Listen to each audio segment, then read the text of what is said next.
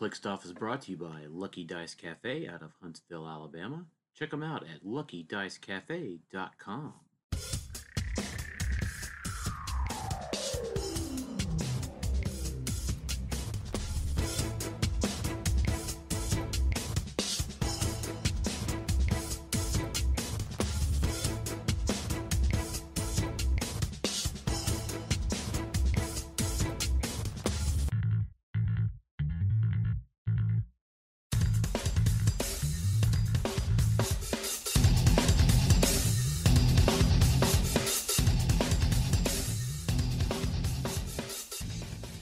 Welcome to Clixed Off Sudden Death. Hey everybody, welcome to Sudden Death, the fun, whimsical, sometimes educational podcast of Clixed Off. I'm your host, Sam Powell, and joining me on this adventure are my good friends, teammates, and those who have more HeroClix knowledge than I do, Mr. TJ Wheeler. Hey everyone. And Azler Strife. Hey, how's it going? And joining us today, he's second in the nation for the 2024 HeroClix, Mr. Alec Musser. Hey, how's everyone doing? Welcome to the show, Alex. Or Alex. I want to call you Alec. I'm sorry. It's Alec. It's okay. Not My Alex. 21-year-old cousin still calls me Alex, so we're still good. So and we have an Alex on the Clixed Off team, so it's obviously very easy to mess up. I'm telling you, if you're listening to the show and you want to make this a drinking show, just every time Sam calls Alec Alex, you take a shot, and let's see how it goes.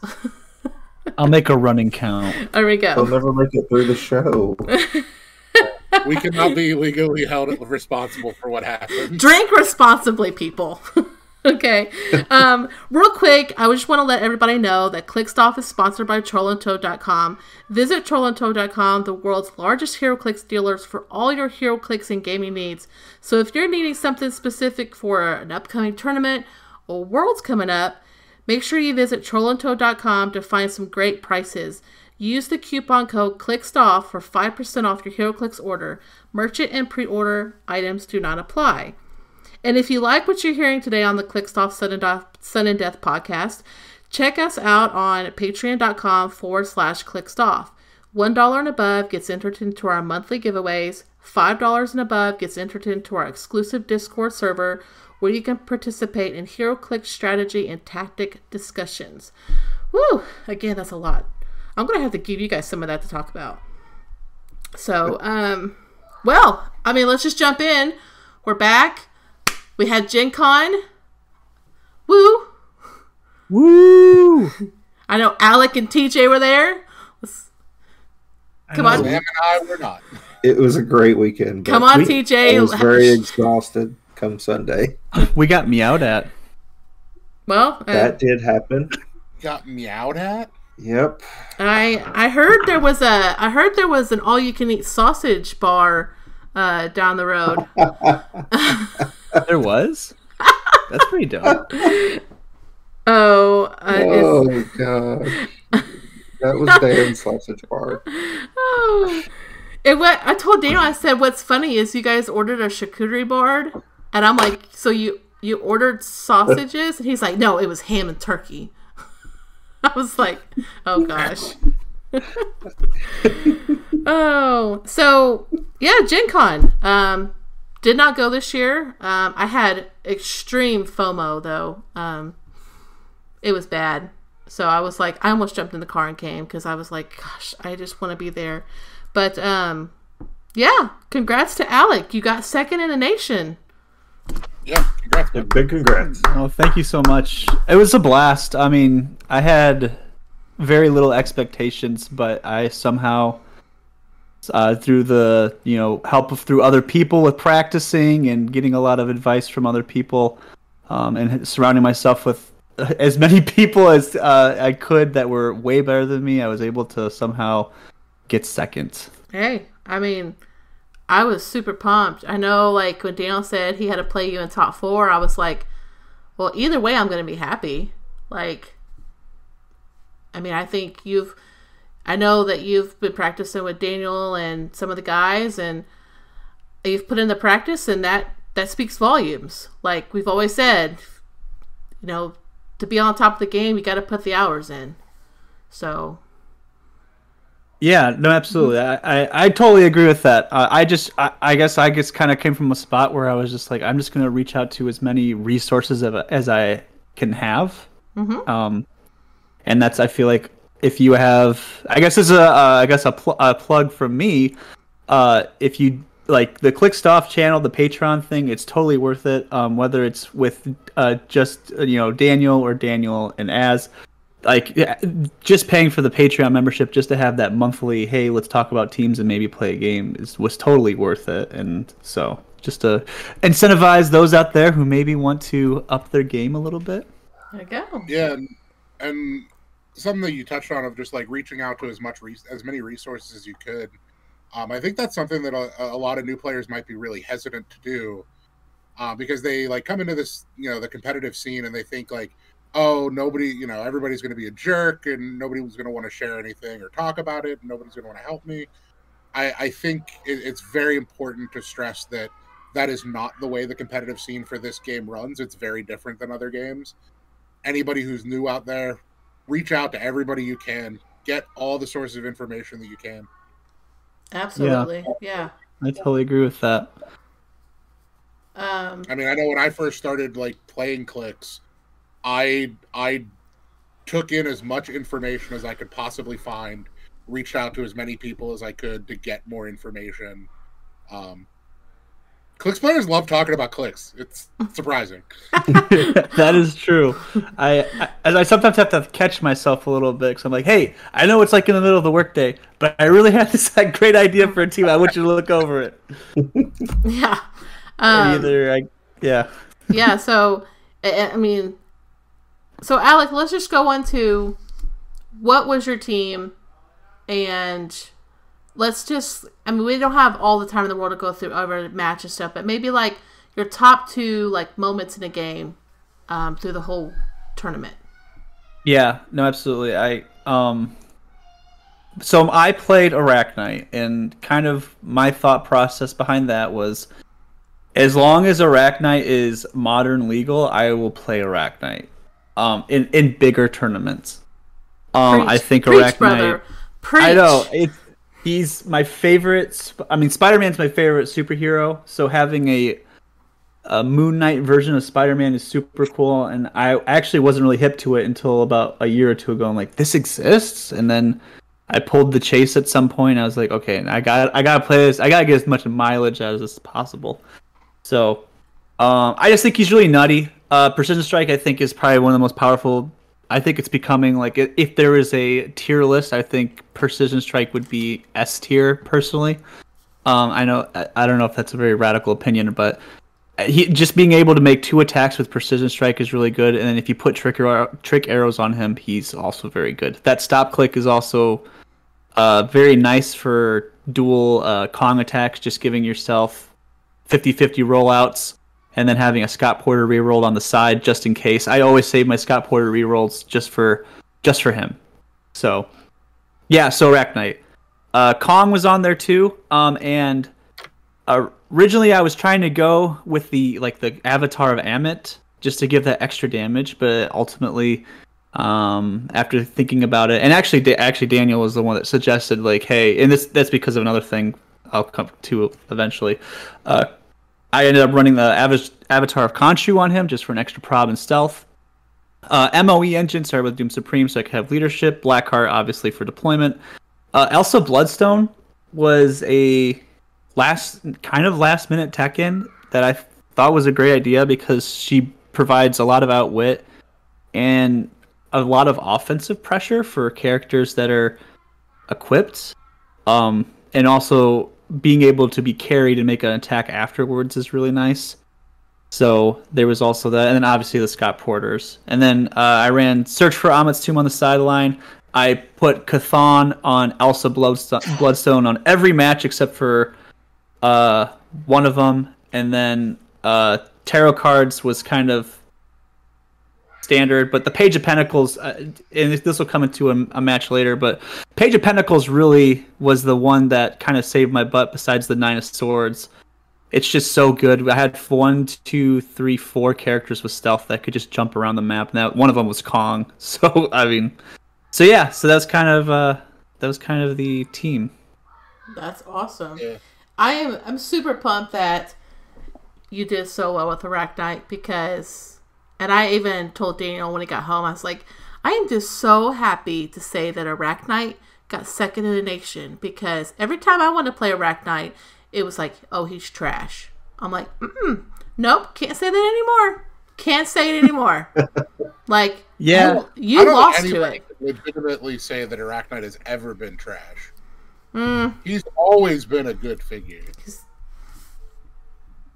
I could go back on some conversations, but I mean, those are conversations that happen in the Powell household. But I will say my Arachnite will be here in just a couple days. There you go. TJ's like, jump on the Arachnite train, choo choo. Yeah, I think the Arachnite Elsa combo is really nice because just in case you can scout out a Killmonger, you don't have to always keep you can keep him unequipped in that sense. Absolutely. I've been on Elsa Prime for very high on Elsa Prime for a while. I played her down at Rock Cup in the 400 Highlander. She just does so much work for 30 points. As you were on Elsa Prime before she was even shown to the world. Was super hyped on it. Yeah, she's so good. He's like, I got a sixth sense that I think there's going to be an Elsa Prime and she's going to be 30 points and she's going to be so good. Yep. I'm all in. So, yeah, I mean, great team. It was super great to see Arachnite do so well. I felt like it was just a plethora of Kongs. Yeah, like, I mean, you know, like the thong song, but instead of the thong song, it's just the Kong song. So, if anybody hasn't seen the breakdown, top 8, 5 of the top 8 teams had Kong. 4 of those 5 were double Kong. Yeah. The other was Alec.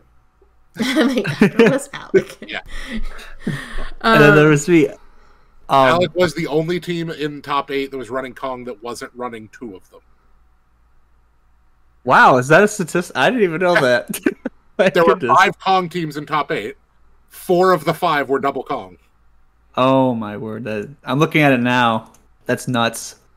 Wow, yeah, double Kong was definitely a matchup that I definitely practiced for. Mm-hmm. It's definitely a good solid team. Like, yeah, I think when the map shrinkage happened, I think everybody just if you weren't prepped for double Kong, you weren't paying attention.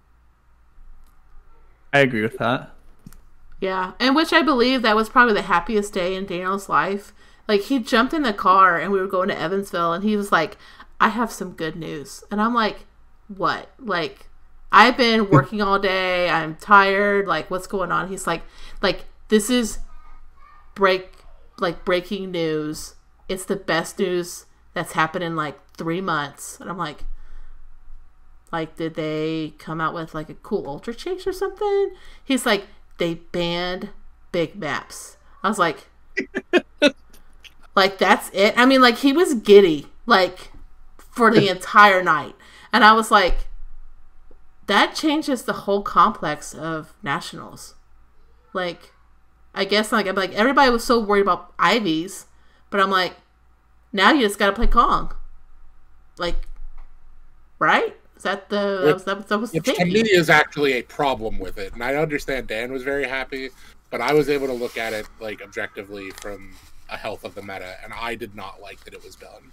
So I didn't like that it was done before rotation. I agree with that statement. I think that if it would have been done a month or 2 prior to, I think it wouldn't have had as much, like, what's the controversy? That's the word? Yeah. But being, hey, 2 weeks from now, just so you know, all those big maps that you were trying to get, no more. Yeah, I think the best thing that they could have probably done, I mean, they did what they did. Can't go back on it, but maybe they should have just said, I know, like, what was the map that everybody, the big map? Morlock Tunnels. They should have just said, no Morlock Tunnels.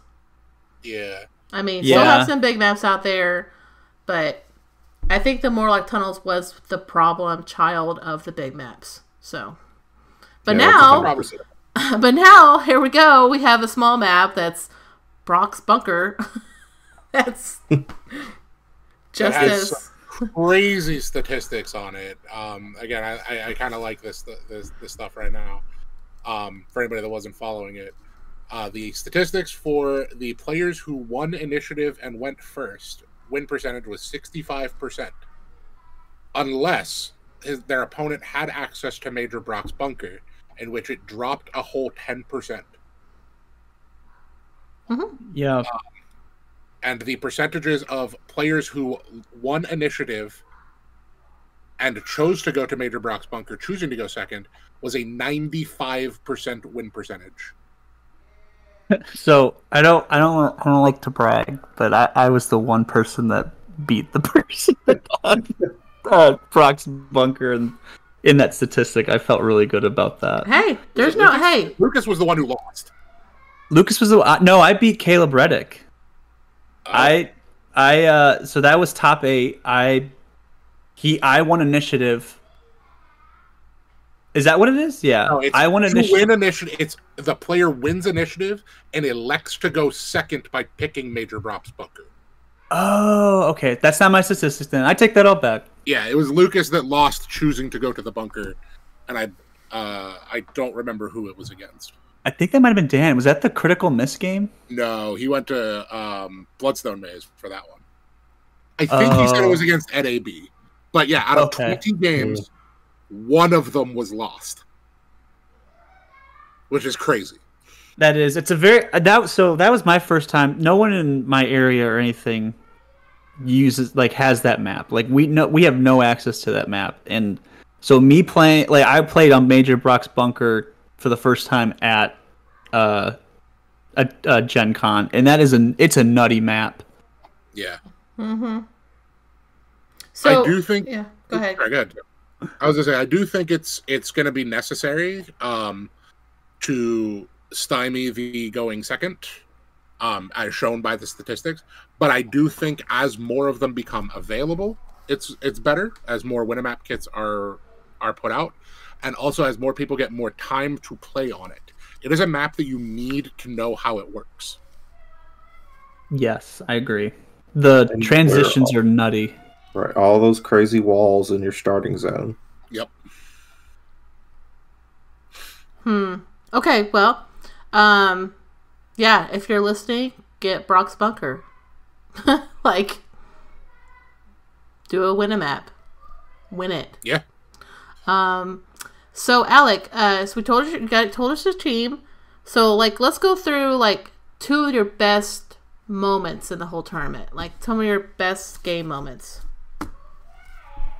Okay, so I played a lot of great players that I probably had no right beating, but happened.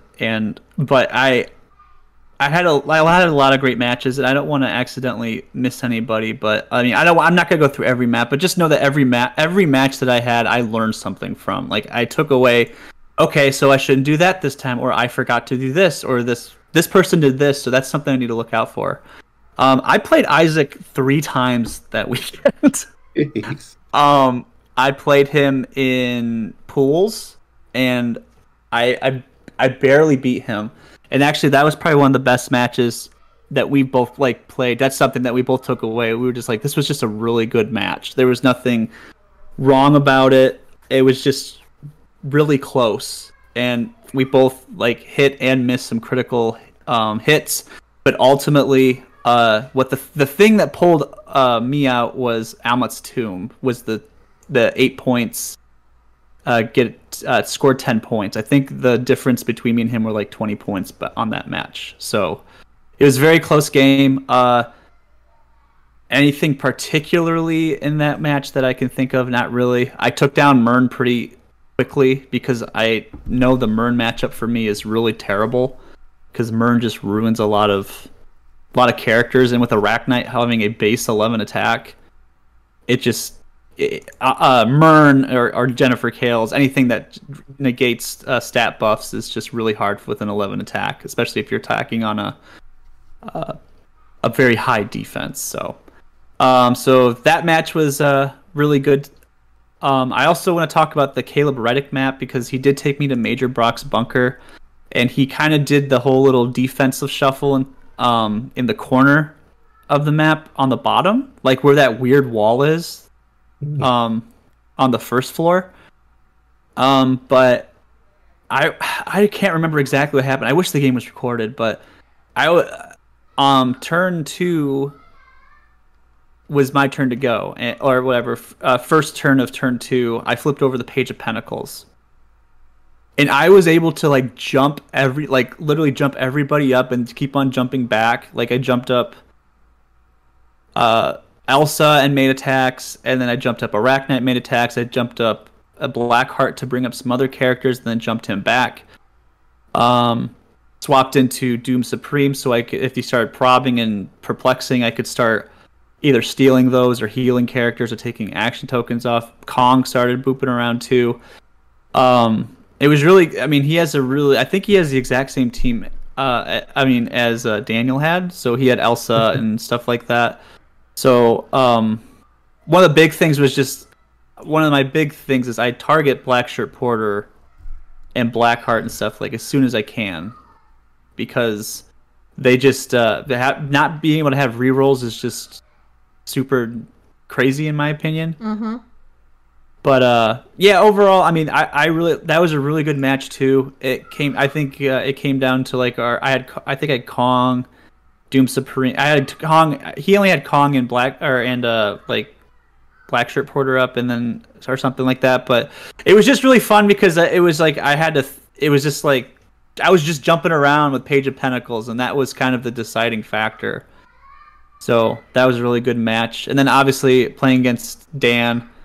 I mean, he's such a good player, and the night I didn't sleep well. Our Airbnb was in a really rough part of Indianapolis. We heard gunshots that night 3 doors down, and we ran inside our doors. We were all sitting on the porch, and so and then our fire alarm started going off randomly in our Airbnb, so we didn't have enough sleep.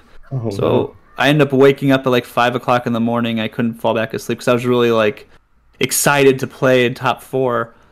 And I sat down and pulled up Blitzkrieg Manhattan, and I was just like, okay, so what's my defensive strategy here?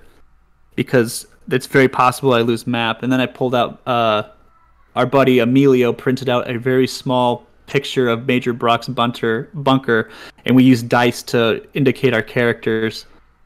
And I was just like, okay, so just like going through in my head and stuff like that, and the defense, and then I ended up losing map to Blitzkrieg Manhattan, so that's what I picked. Sorry, and then I ended up having a really defensive option where basically I had to have Dan choose: do you want to go after Arachnite or do you want to go after Kong? But if you split it up, you're not going to get both of them unless you have a follow-up attack. But I mean, Daniel was such a good sport. Playing against him, Alec, you don't have to brag on him. He's not on the show. No, I like to give credit where credit's due. Dan had a lot of help with building everything. I mean, I try to do it with everybody because everybody I played was incredibly good. So, but in the end, I ended up pulling it out, and that was a really good match. That was oh my word, I'm in top 2. I did not expect to get out of pools, so I have no idea what's going on. But those are kind of the big matches in general. Nice. I know, like I said, I played a lot of great players as well, like Kenny Minks, Ed Arnold Berkovitz. I played him too. Yeah, there are some really good people, but those 3 matches in particular were the ones that I was very fond of. Yeah, well, congrats, man. We were super happy for you, and like I said, you put the time and practice in. That's, I mean, like you said, clear as day. Like you learned something from every game, and I think that speaks volumes of where the game is and how just complex everything is. Because, I mean, even Daniel makes mistakes, and he's like, man, I forgot that. Like, wish I would have remembered to roll that die, But this is part of it. So, well, thank you so much. Yeah, thanks. I was really excited. But yeah, overall it was a great experience. I love Gencon. Good. So, TJ, what happened, dude? Do we need to talk like after this? Like, this is your fault. what was it my fault? What? My theory, if you don't show up, then I just can't play Oh anymore. my gosh! Hey, I redeemed myself in Clixed Bowl. I heard you guys did really well in that, so we won't make TJ go into what happened with him, but really proud of you trying, TJ. Well, I did get my run ended by Isaac, so there you was go. that. You could say it You like lost to Isaac? You don't ever lose to Isaac. I lost to Isaac. It finally happened. It finally happened. if it helps, he 300 owed me in top 16.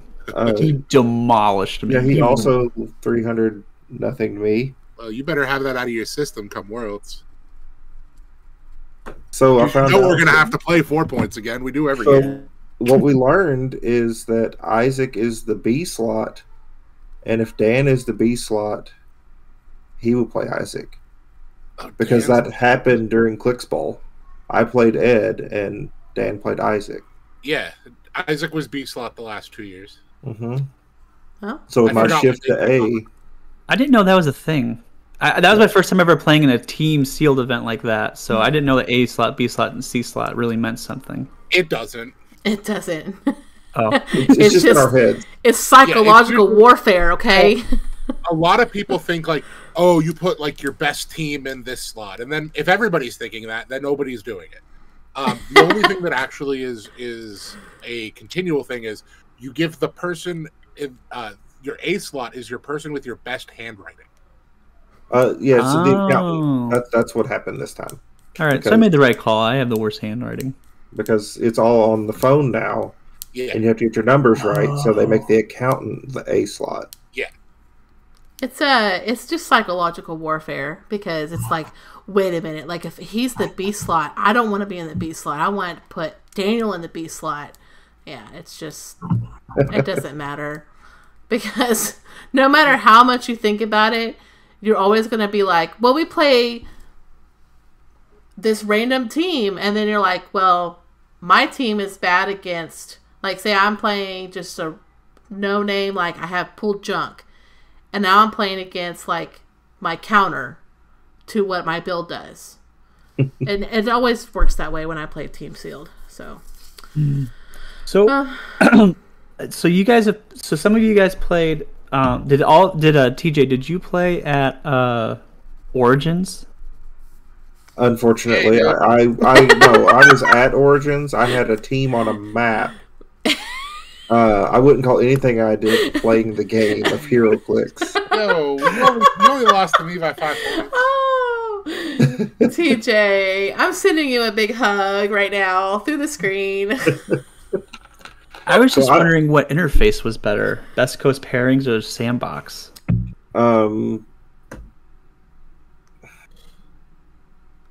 I like the Sandbox better myself. Okay. But I can see the argument the other way.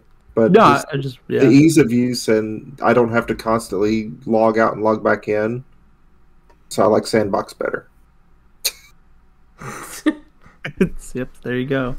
Okay. I was just wondering. I just said, I know there's some weirdness with Sandbox. I was wondering if Best Coast Pairings was better or not. I also noticed, like, as the weekend went on, like, the Sandbox interface kind of changed a little bit to let me refresh the page and quickly shift between different columns. So it's like, I think they were adapting it as we went.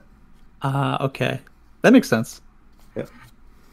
So, we talked about Clixed Bowl. So, Clixed Bowl went well for TJ and Daniel and Caleb. You guys went 3-0. Alec, how did you guys do? So we had two teams because there were 6 of us all. Well, there were 6 of us all together staying at the Airbnb, and we split up into 2 teams. And my team went 2-1. I got to play Mr. Mind, the big boy, and that was a lot of fun. He's so good. He is. What? Did you get a little one? I did. Yep. I played an animal team. I played Mr. Mind, Poseidon, who's also so good. I played Wally West, the Flash, the whatever the prehistoric one. Caveman Wally West. Oh, he's so good. And then I played. Let's see. I played like Detective Chimp then too, as well. You didn't play Mr. Mind at full points. No, I played him at 100, which I didn't know if that was the call or not. But I was like, why not? Well, I'm not going to give you my sealed strategy. Oh. Go for it. Okay. Coming up. Fair enough. I think if you get big and little Mr. Mind, I think you just play big, like full point Mr. Mind.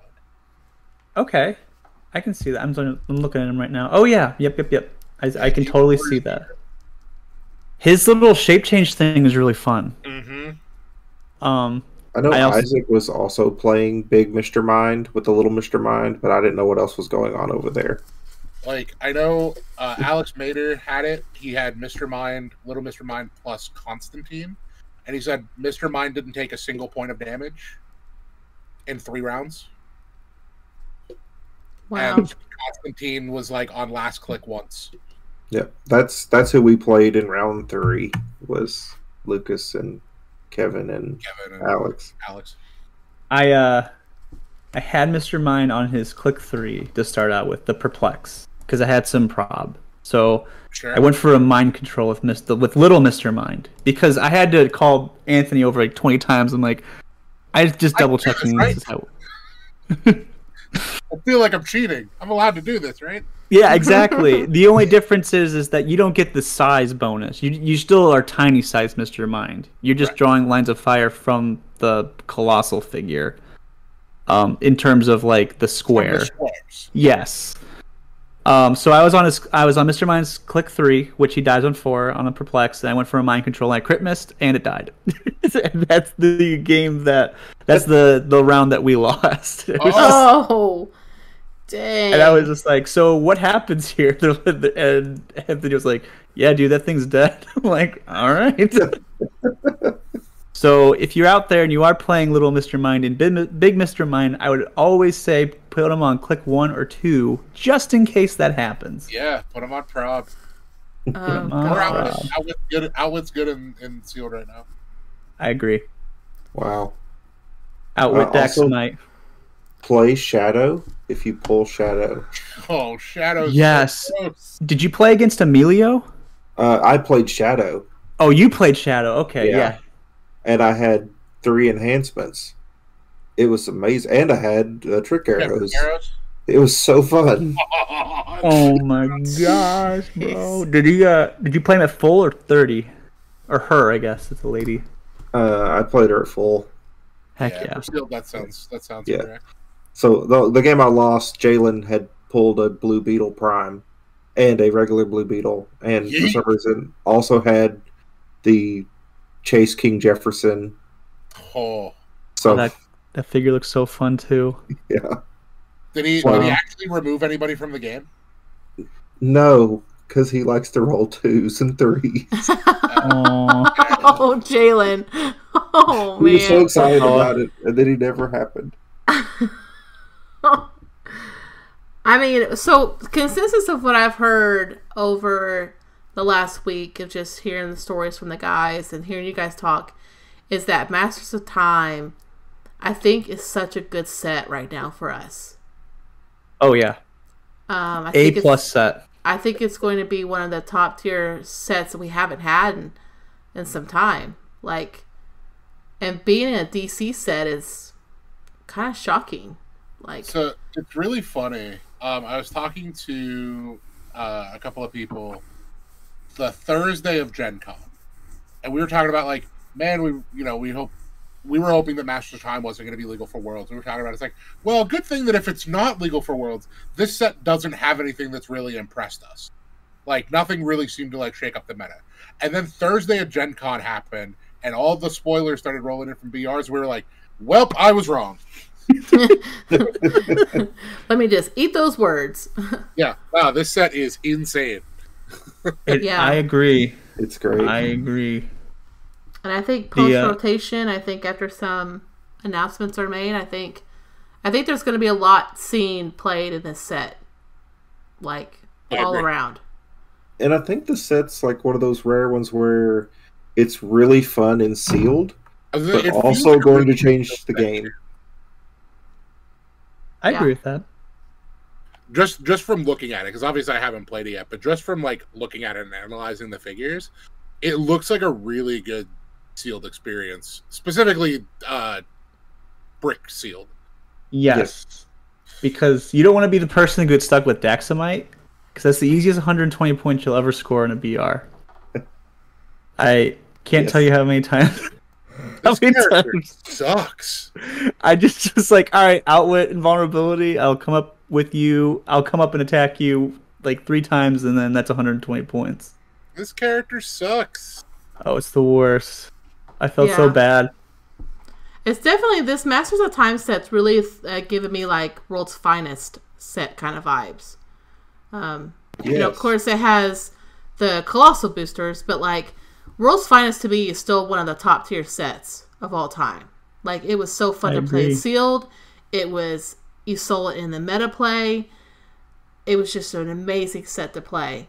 And I feel like Masters of Time is going to be right up there with it. So, was the actual World's Finest figure played? So that predates my competitive knowledge. So I have no idea. I just know that set from when me and my buddies would play, and how fun it was. Because that one had the Kingdom Come chases, right? Like Green Lantern sitting on the throne.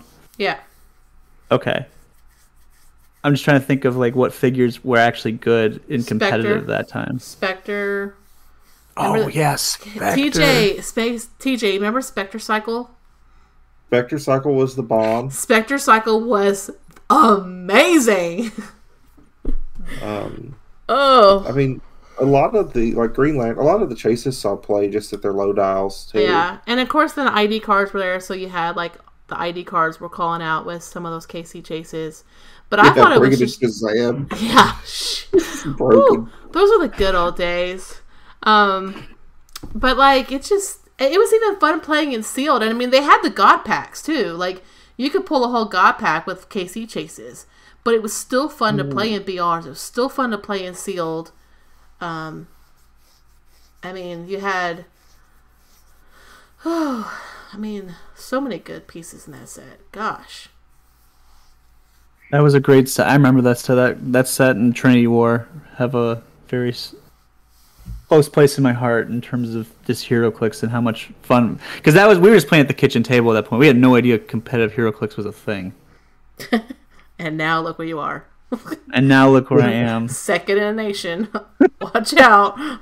I would have never thought that. I just picked up the game last week. What are you talking about? This isn't hard.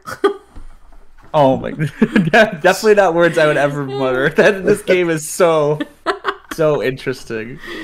So, TJ and Alec, so what did you get to do anything else at Gencon? Like, or was it just straight clicks for you guys? Go ahead, TJ. I mean, I walked through the vendor hall for a little bit, and actually, me and PJ did True Dungeon Saturday afternoon. So in between Nationals and Clicks Bowl, we did like an hour or 2 hours of True Dungeon, which was awesome. Cool. Yeah, he brought me like basically a maxed out character to play because I hadn't played in years, and so we just steamrolled through all the fights. Nice. Yeah. Alec, did you get to do anything else, or? Unfortunately not this year. So I went last year on Sunday, and me and my wife walked around because me and my wife love board games. Like we just that's our thing. She just doesn't like HeroClix because there's so many characters to remember. But we did a lot of stuff last year, but this year I just felt like I came in on Friday morning, so I felt like I didn't have time to go peruse the vendor hall. I was like, oh, I gotta be back here for the Kevin event. I gotta be back here for my BR. I gotta be back here for my pools or something like that. So unfortunately, I didn't get to go see anything. But I heard a lot about True Dungeon, and that really interests me. It sounds really fun. Cool. Also, I saw the return of HeroScape. Oh yeah, and that was a game that I played 20 years ago. That is maybe. It predates HeroClix a little bit, I guess, doesn't it? Or was around the same time.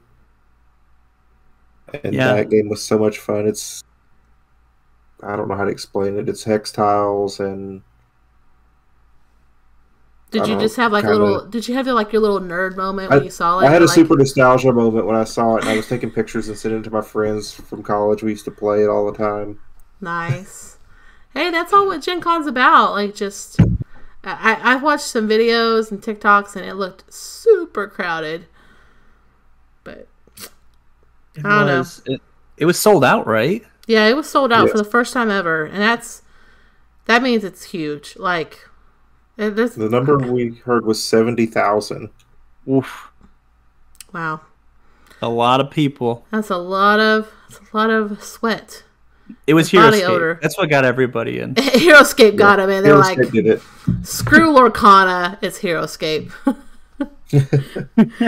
So, we have some upcoming events coming on. We need to kind of get onto those. So, I know they recently announced some of the Florida Champion Clix events, and I believe there's one in Ohio at Jay's place at Heroes and Games in Columbus.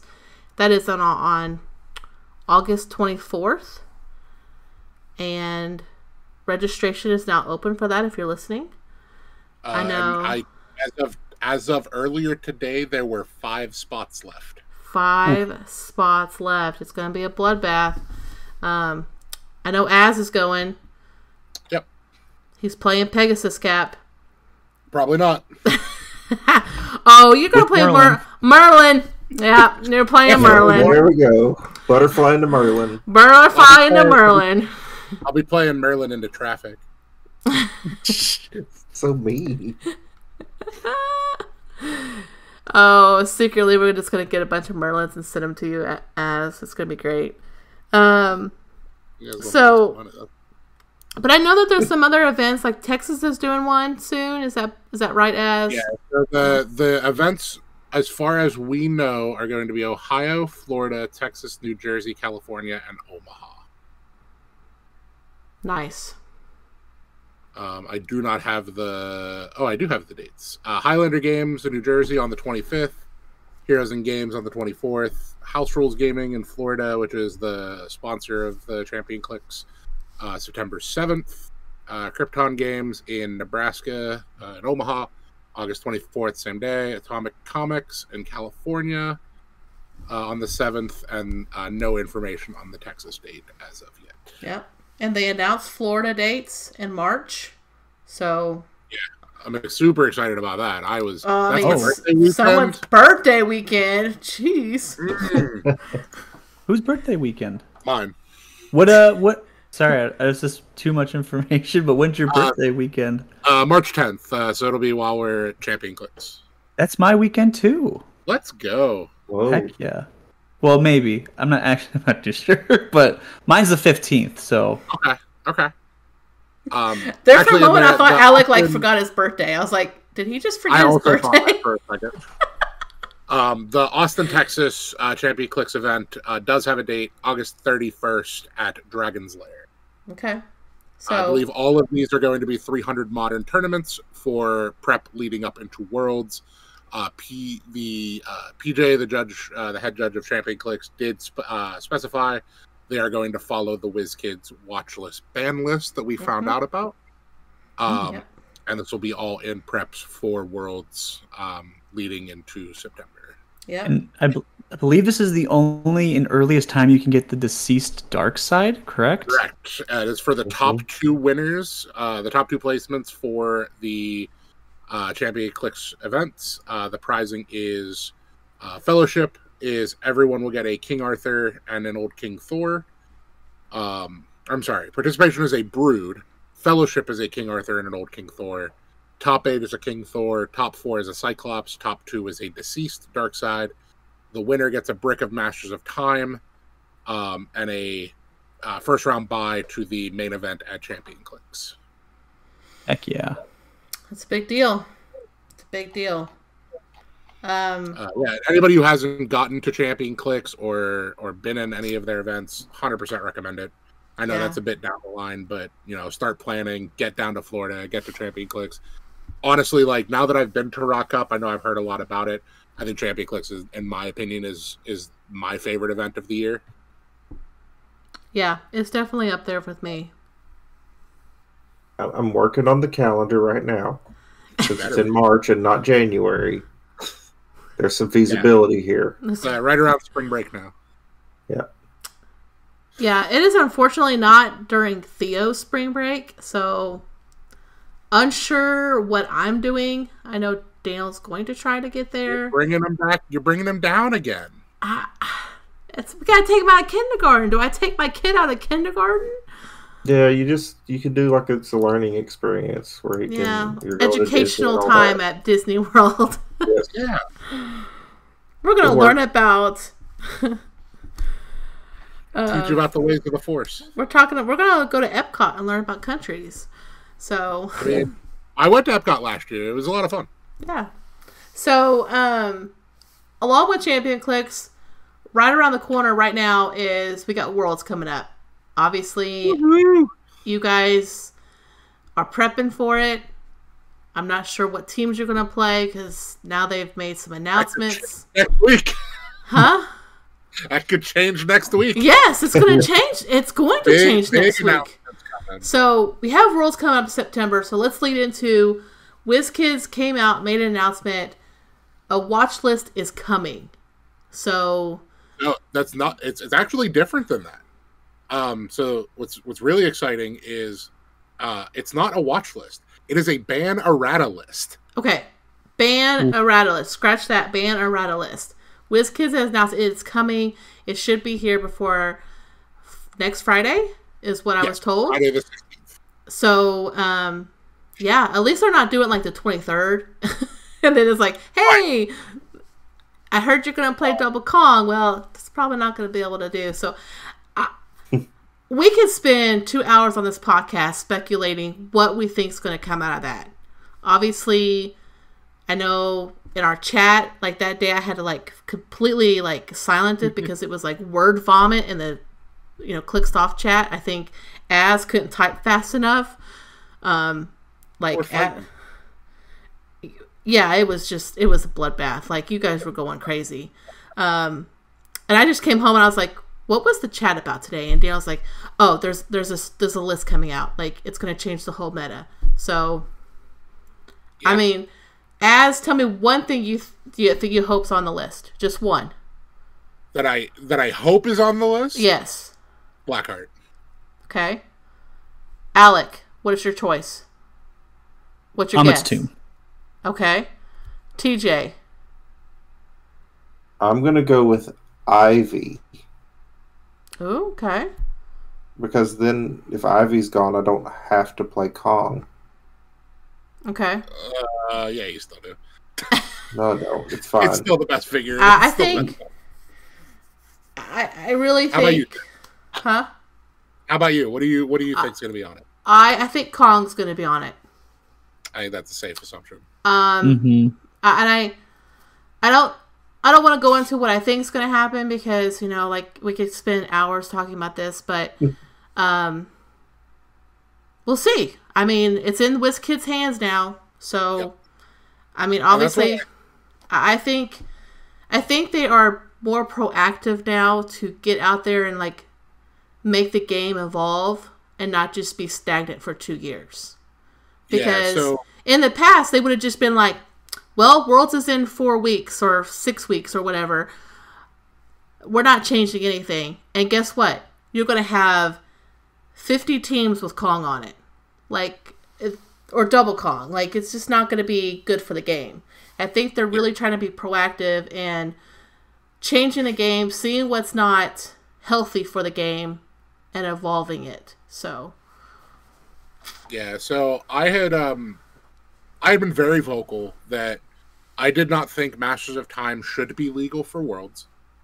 But I had a caveat to that if it was not going to be legal for Worlds, we absolutely needed a watch list between Nationals and Worlds. The problems were apparent and obvious, and I think a lot of the fixes are pretty simple. So the fact that WizKids put out an announcement that said Masters of Time is not going to be legal for Worlds, everybody was like, okay, and me specifically, I was like, okay, good start. And then literally like 4 hours later, they were like, there is a ban and errata list. We're not even going through the normal watch list procedures of releasing a article of the figures that we're going to be watching, and then later on down the road releasing what we're going to do.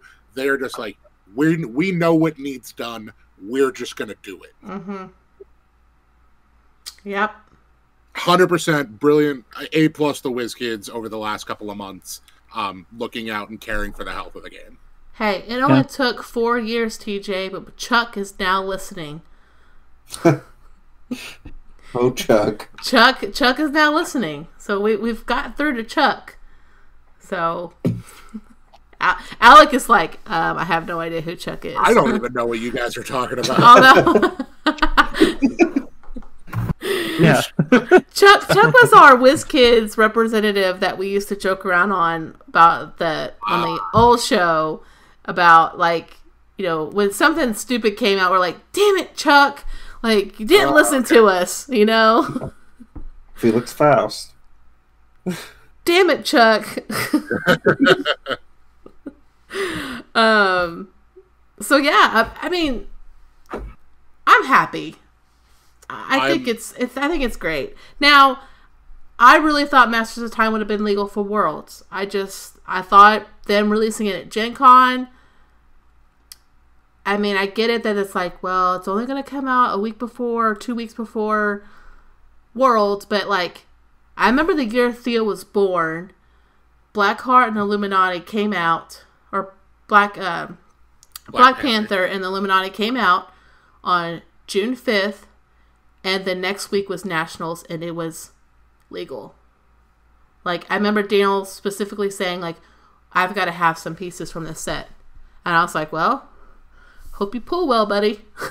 Like, sure. And I mean, we bought a ton of it. Like, we bought like 3 cases of it just in hopes that Daniel pulled what he needed to play in Nationals. So...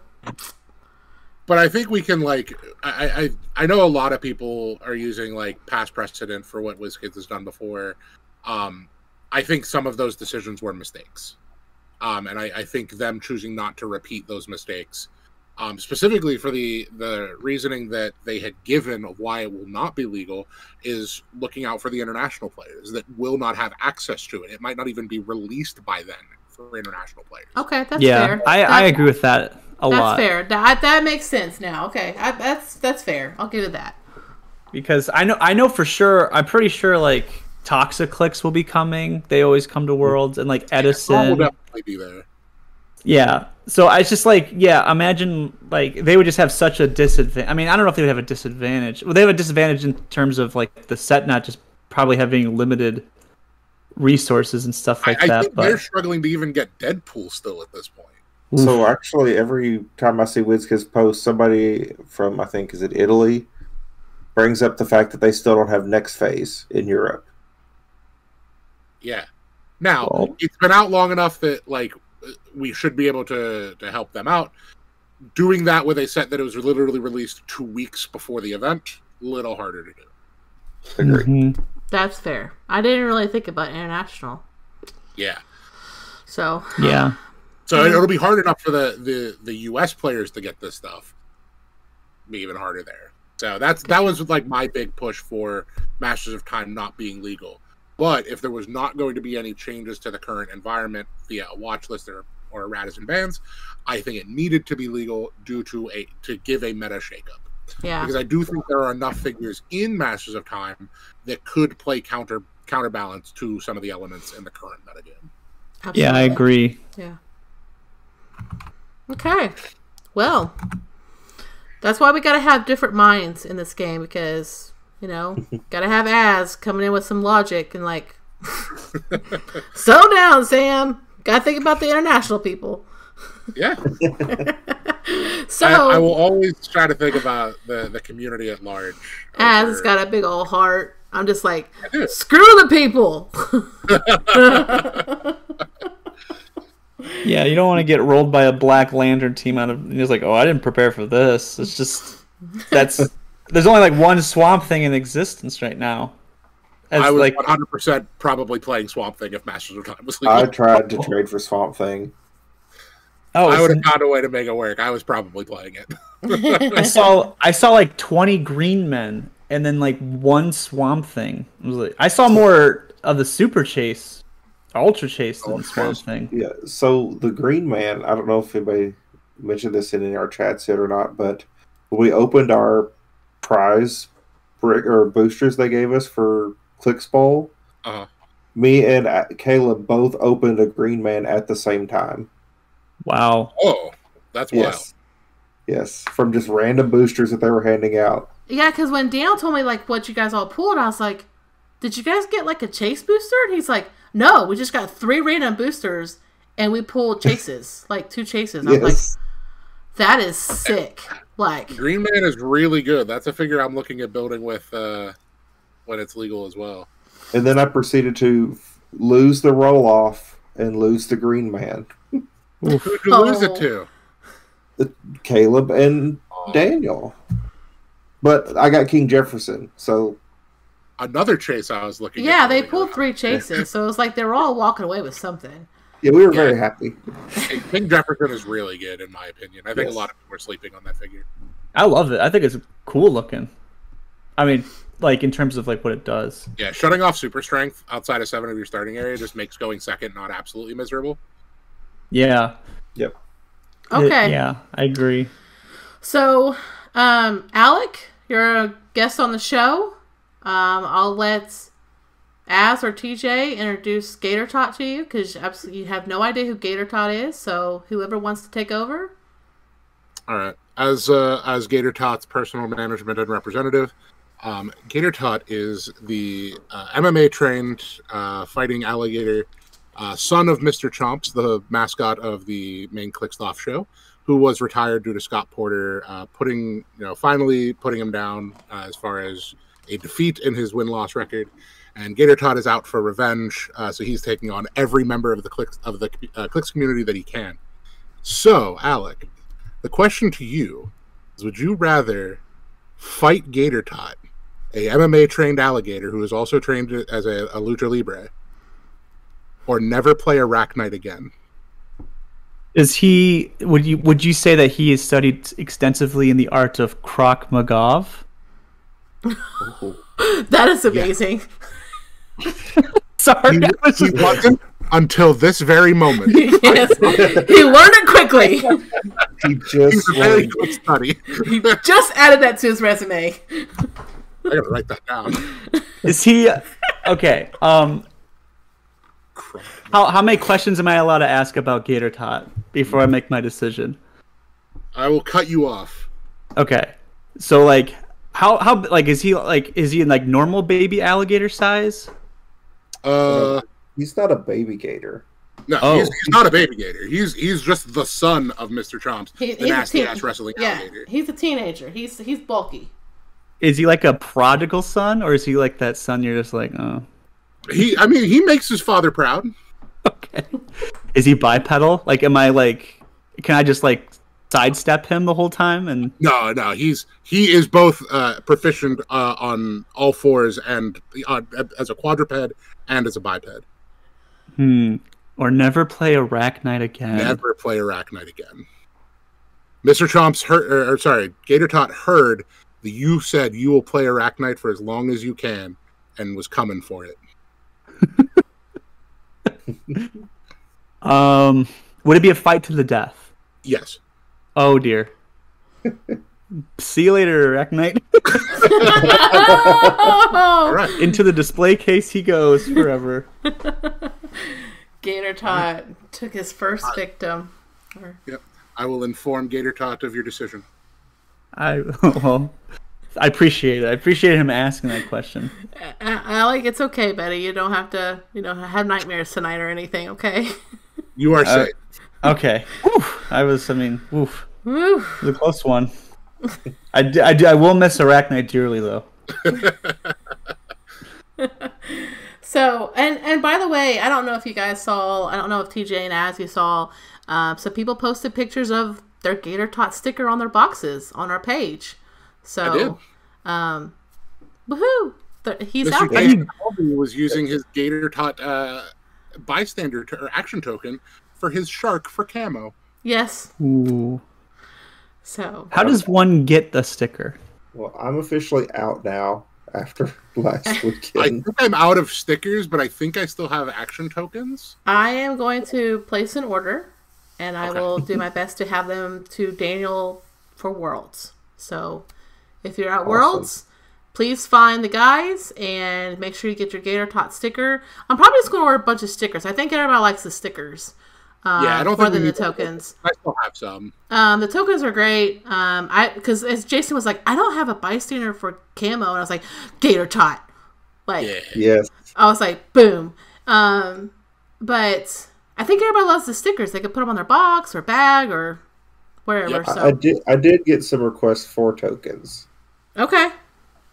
I don't have much left. I might have to just I make think I still have like 4 or 5 left, so Okay. we can get 'Cause those scanned out as best we I can. actually ended up giving away my token Oh, I guess I have to replace yours first. TJ. because, well, Well, he cares about the community. you gotta do what you gotta do for the community.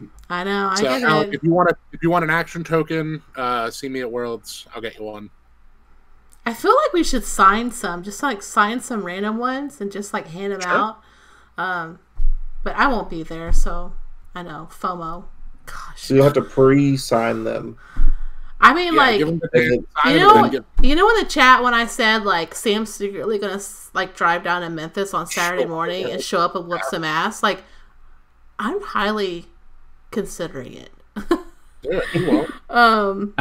I would definitely ask for an order of a couple, especially signed ones. If Mr. Gator allows it. He's Mr. Tot, actually. Mr. Tot. Luckily, Gator Tots, all of Gator Tots PR things go through me, so that is I get to make. And yes, that is a You should make a WizKids like announcement about it.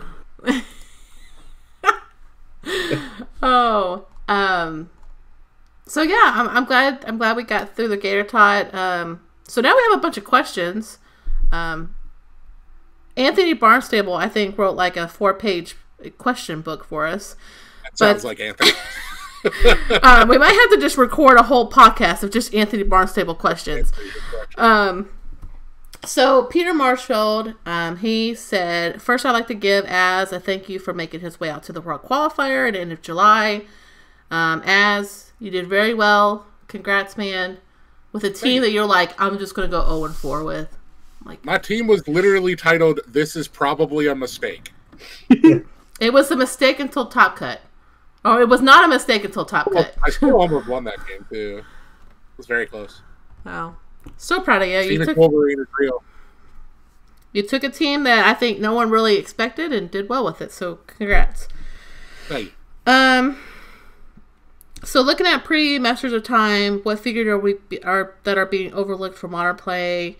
What do you think for swaps for Butterfly with MOT being legal? So, I'm sorry. What was the butterfly question? the Butterfly says, with MOT being legal, how does the Butterfly swaps change for your build if you're running the Butterfly? I don't think it does. I don't think it does. Like, I still think you do Butterfly Mern, Cosmo. It's just Mern. Yeah. Like, Mern is still the best butterfly option. I mean, Mern and Merlin, what more do you need? Exactly, TJ. He won't be legal anymore, sir. Womp womp. That's Get it. him out of here. He's That's it. stink. There's this format called Silver Age. Yeah, nobody's playing him in that format. Oh.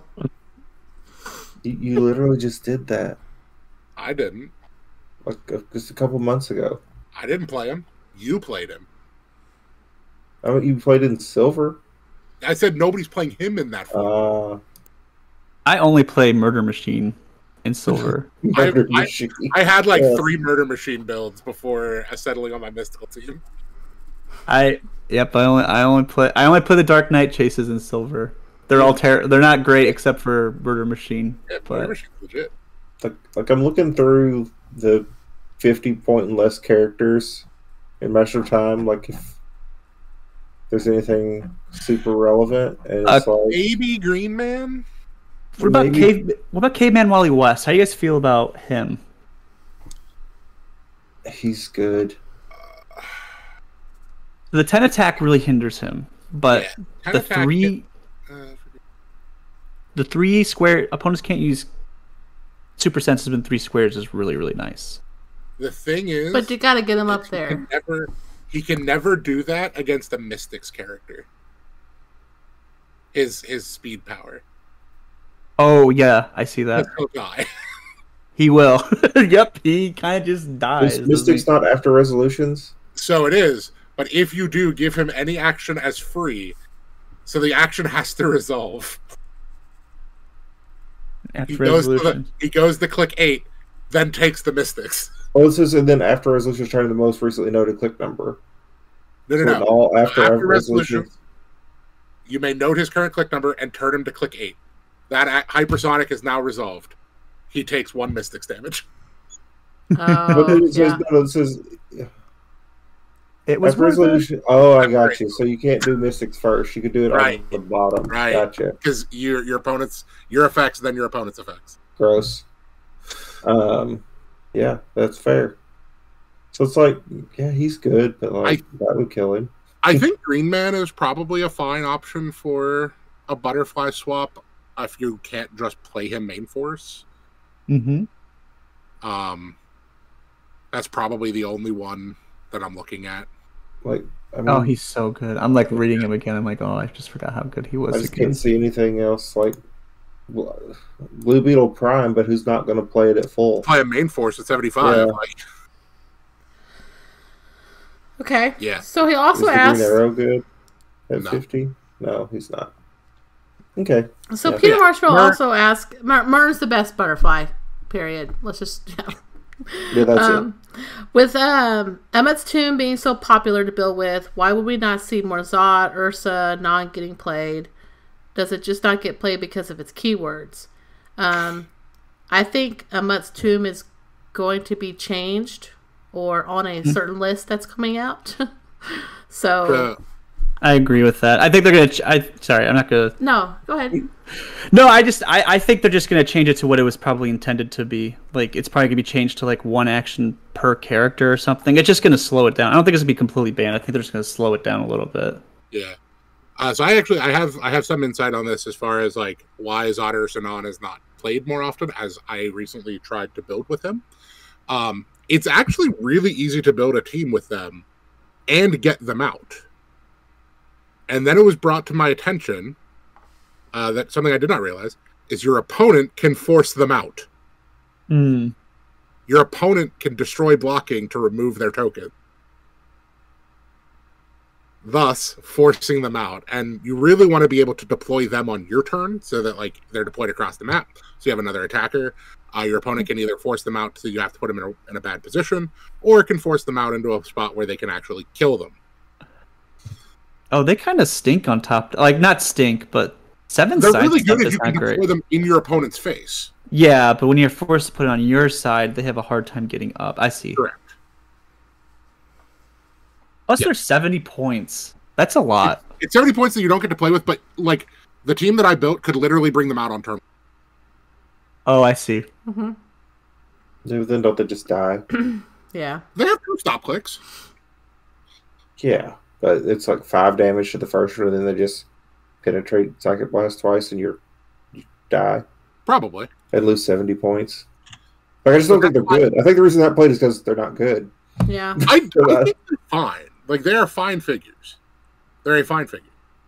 I just don't think if you had more consistent deployment on them, I think it would be better. And does anybody want sidestep penetrate Psychic Blast? Like, They have traded Flurry. yeah. I don't know. And they don't really get to. They don't really ever get tokened up. They're never tokened because so it was ruled because they go to the card, they maintain any equipment and buffs that the character had when they went to the card. So they would still maintain White Shirt Porter buff, they would maintain equipment. You could bring them out as a 14 for like 5 flurrying somebody. Woof. But that person has to be standing in exactly the right place. Right Well, place, you right get time. control. They either generate on the edge of a map or next to a debris marker that was generated this turn. Right. Not that hard to do. It's a lot of effort for, Kong just smashed better. Sure. I mean, that's 100% fair. That's the reason not played. Kong just smashes better. That's especially better. And then he also asked, are you looking forward to a modern where we don't automatically have to start with our builds with 50 points of Scott Porter? Yes. And the answer is yes. Yes. I mean, I love the reroll for Scott Porter, but I also hate the reroll for Scott Porter because, like, you go up, you need an 8, you hit the 8 out of all the probs, and then they roll the super senses, and they miss it, and you're like, okay, sweet. And then they're like, I'm going to Black Shirt Porter reroll it, and then they hit it, and you're just like, ugh. It just hurts so bad. Yeah, I'm actually kind of looking forward to non-theme. I know, like, that's probably not the best answer, especially with map being so important and characters like Blackheart existing kind of make it hard for you to justify going second. But non-theme is kind of fun. I think there's, I don't know if any off the top of my head, but I'm sure there's pieces out there that synergize really well together but aren't on the same keyword. Blue Beetle and Mern. Yup. And Major Logan. And Major Logan. I already tried to build that team. Major Logan. So the benefit to non-theme is you just get to play all the best figures. You aren't limited by theme. The thing is like they've given so many of the best keywords, the best figures already that just building theme was easy. And Porter's obviously just kind of forced it. I do think theme teams will still be important after they're gone. I miss theme team props. I miss theme team props. I'll just say it. I do too. I liked it. I mean, and it was just 3. It wasn't like we had like 7. Like, it was just 3. It was just kind of nice. Like, hashtag bring back theme team props. Nah, we don't need it. Somebody just hear Tyler? Did Tyler just wake up? Well, this weirdo Alec Musser asked some questions here. But he says if MOT becomes legal, which we know it's not becoming legal, how contested is the prime slot? And there are so many great primes right now, like Elsa, Blue Beetle, Spidey, A-Man, Colossus, Camo, all the other ones he listed. I love Camo. I want to build with him so bad. You should check out the build that I've got Jason playing. You know, I gotta have to go through that whole chat and find all those. That's gonna be. Do you? Because you could literally just say, "Hey, send me Camo to him," and I'll be like, "Okay, here we go." I love him. I think he's fun to play. He's a pain to play against. So Blue Beetle and Elsa for Mystical. I feel like that's the hardest one to pick because because of points versus like I don't know. Blue Beetle does a lot for the points, but also just kind of gets monkeyed on. He's a flyer. Not if he removes the monkey from the game. It's also true, yeah. You could also just say like, "Hey, no charge." By the way, yeah. The build that I was working on had going first had guarantee kill 1 Kong regardless of D6 roll. Because you play him with Green Man, you port him out with Blackheart. You say no impervious. You shoot him. You roll the D6 first. If you don't hit the 5 or 6, you activate Green Man's once per game, no stop, and just kill him. That makes sense. We're actually my locals are running a 300-point tournament on Sunday, and it's going to be all post-World 300 Modern. So I'm excited because I have this Blue Beetle. I'm actually really excited to try it out. Especially against Kong. That's just the big thing. How does it stand up against Kong? I think it stands up super good. So it does specifically. So again, with that build, I was also playing King Jefferson. Okay. Jefferson allows you to double. The team that I built has triple barrier. Yeah. So Maybe the when one. you don't have super strength, it's really hard to get through checkerboard barrier. Oh yeah, ouch! Yeah, that really does stink. Yeah, this is not a prime, but I really like Tim Hunter. I'm really high on him. He's the one that can force crit hits and crit misses. He's the one that has prob twice per turn when it's not your turn, and he takes 1 unavoidable damage if he's. Oh, he's the legacy. Yeah, legacy. Yep. Yeah.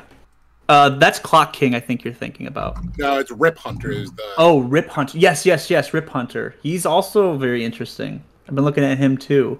Yeah, he can just force a crit hit. Like you can plan out a crit hit or a crit miss. Yeah, and he's got traded prob, and require future and past keywords require no action with no extra tokens. Do not require line of fire when using probability control, which is fine, but it's really good. But This is a good 40-point legacy. yeah, I really like him because he just he's like Peepers. He gives you enhancement.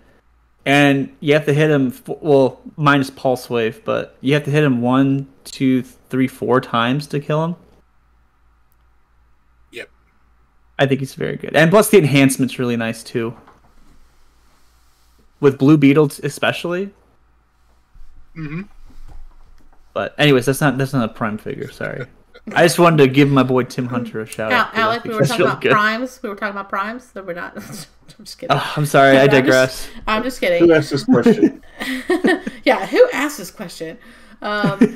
So he also asked, how great is auto sideline Poseidon for Kongs and the mixed water on maps and from bug terrain a tad more relevant?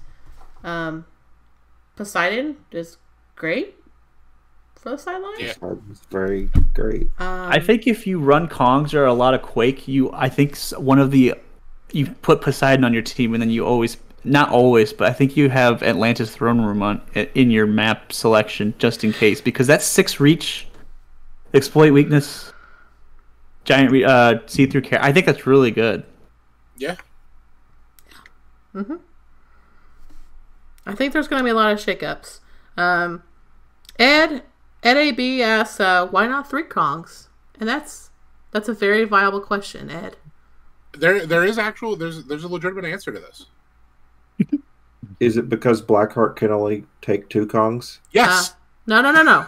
You play 3 Kongs. Hey, listen. 3 Kongs, 2 Blackhearts, and a Mern. You just go. You just go, son. You just monkey up. Monkey up. And just take the Mern with you. And then you're just like, okay, come on, Mern. You're coming along with us. Well, you could have 1 Blackheart, have Blackheart boop everybody up, and then take an action to move Blackheart back, so that when after the first wave of Kongs, you have a second wave of Kongs coming next turn. Alec, this is a podcast about just non-educational HeroClix. We don't be smart like that. Not that smart. I'm just like, it's just like, all right, go ahead and try and kill these Kongs. You got 2 more coming. And as long as I'm here, this is definitely not a non-educational podcast. No, I don't think it's a bad. I think 3 Kongs is. Well, we'll see. We'll save judgment. I think even now, 3 Kongs is a kill. I think those 50 points are better spent elsewhere. Well, you got 50 points of Scott Porter. Yeah. I mean, but after rotation, I mean, if they don't really do anything to Kong, then why not? Your answer. It's only 2 Kongs because you need to have a prob and another reroll. And 2 perplexes. Because you might crit miss 3 times in a row. Oh. Oof. That was LTVH, if you're listening. That was hard to watch. Yeah. So I really hope you went all like ham on those dice and like threw them across the street at Gencon or something, you know. I don't know that he did that, because when we played in the last round of Clix Bowl, he may have crit missed and then probbed and rolled another crit miss. With those same dice? I'm assuming. I would melt them. I would straight up melt them and just, oh my gosh. It was hard. I felt so bad. But I was like, it is a dice game. It is a dice game, but I think also their team name was it's a triple crit 3% chance. like I watched. I mean, I didn't watch the match live, but like when you guys were like he crit missed 3 times, I went back and watched it, and it was just like you watch somebody like crit miss, like okay, that happened, click, and then it's like let's go for a second attack, crit miss, and you're like, huh, that's funny, huh, way to go. And you click, and then you do a 3rd time, and it's like your soul leaves your body. And it's like... For anybody that doesn't know, it wasn't just 3 crit misses in the game. It was 3 crit misses and 3 consecutive attacks. Yes, it was just on the same turn. Like, boom, boom, boom. I was like, oh my gosh. So, sorry. Oh. Go ahead. Statistically...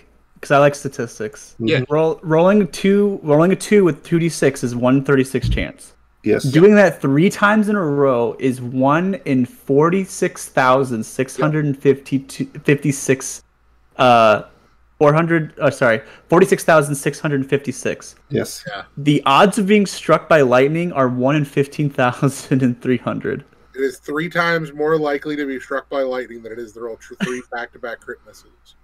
So it's like one of those like lucky but unfortunate lucky. Oh gosh. And it's just like it was heartbreaking. Oh, and I mean he was playing against Daniel, and I can say that. Like, I mean, it's not LTVH is a great guy, is a great player. Yes. Like, you just don't like to see that happen in the game, but it's just like, oh man. Like, I've only seen it happen to me once, like back-to-back crit misses, but that's happened once in my entire time. Like, and that was my opponent doing it, so. And I was like, I don't even have a prob. I didn't have a prob in play to, like, even prob him. So, I was like, I'm sorry, man. Like, I don't have a prob. I would prob you, because that's just bad luck. But. I think after hearing that match, I realized, like, okay, so if I hit one character, I should probably just leave it if I have not many probs left. Because... I don't want to crit miss. I was even in that match, and I learned something from that match. I'm like, okay, so I hit one character, and I have 0 probs left. Probably should just let it go. That's a good point to bring up, because like when we were just some info. I had tested positive for COVID last week, which absolutely was so mad. I went 4 years without testing positive for it. I felt absolutely fine. But so all I could do over the weekend was watch Clix games and follow Clix stuff. So Devin Owens and Jackson Smith and I watched all of the games that were streamed on Saturday. And we had this conversation of so many players in the Clix game just have this, I can't let you ever hit me. And so they'll prob and use all of their probs and not actually analyze, like, this isn't hitting any of my important figures. I should probably just let this go. Mm-hmm. So, keep that in mind. You do not have to use all of your probs to make your opponent miss everybody. Because, like what happened to Jason, he probbed them, had no rerolls left, and they crit hit. Mm-hmm. They weren't hitting the important figures, and then he got crit hit. Yep. But and you can see it in one of Daniel's games, I think it was against LTVH, he like rolled like a 6 or 7, and he was like, that only hits Porter, and he's like, that's fine. Like, yep. I mean, and he's going to need to roll an 8 to hit everything else, so he's like, no, I'm fine. I'll hit that character. And then he went on to his next attack. Like, that's a very good topic to bring up. So, yeah, statistics are really big, I feel like, in this game. Well, it was like history. It's like watching history being made at that time. Because, I mean, you had 2 Titans going after it, and to watch what happened was just, it was like once in a lifetime to be able to see it. And I feel for LTVH. And especially because like, LTVH was in serious, like, I think in control of that game. Oh, yeah. Absolutely. That was Lucas's game to lose. Yeah. I think he had to hit a 5, right? It was a really low number. He needed a 5. And so, Jeez. yeah.